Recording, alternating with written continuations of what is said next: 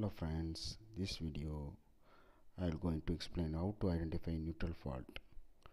Neutral fault means if any closed circuit in AC, the neutral point, that means the incoming neutral point, see that picture, the blue color wire, that neutral means the neutral point is cut off.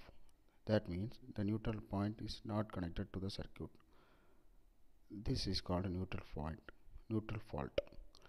So I come here to explain how to identify the neutral fault in three methods.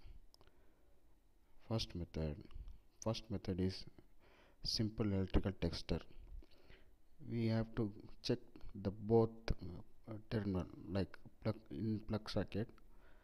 The both terminals are glowing indication will come. That means the neutral is cut off. This is a simple method. The next method is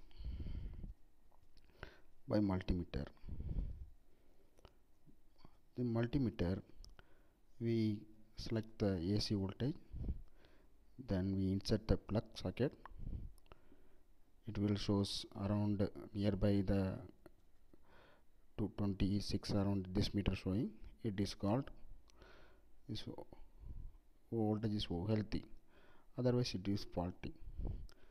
The third one is the receptacle tester. That means this is a new technology intelligent tester. This tester, we just insert the tester in the plug socket and we measure the neutral fault, earth fault and ground fault also. These three indicating LEDs, it will give us the what is the actual status of the circuit.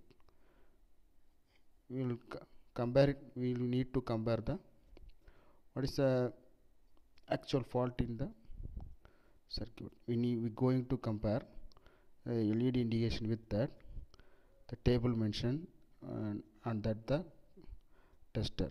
This is the new technology tester. So friends, so this is three method of neutral fault identifying. For more videos, subscribe my channel.